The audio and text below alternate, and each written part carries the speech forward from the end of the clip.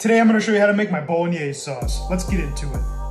In a large saucepan on medium heat, add a splash of olive oil and 1.5 pounds of ground beef. Season with salt and pepper, sear and break into small pieces. Once the ground beef is browned, remove from the pan and set aside. Next, add a splash of olive oil, 1 medium onion diced, a half a cup of celery and carrot. Season with salt and pepper and saute for around 7 to 10 minutes. Next, add 3 to 4 cloves of minced garlic and 1 cup of cherry tomatoes sliced in half. Next, add a half a cup of dry white wine and reduce by half. Once the wine is reduced, add a 29-ounce can of tomato puree. Bring the sauce to a simmer and season with salt, pepper, and a pinch of sugar. Next, add some fresh oregano, thyme, and basil leaves. Stir all that together and add the ground beef back to the pan. Let your sauce simmer for around 30 minutes or until the vegetables are soft. We're going to finally chop some fresh parsley and get ready to plate this up. Serve with your favorite pasta on the bottom of the bowl, followed by a generous amount of your Bolognese sauce on top. Sprinkle some fresh parsley, basil, and freshly grated Parmesan cheese on top. I recommend serving it with some garlic bread on the side, and enjoy.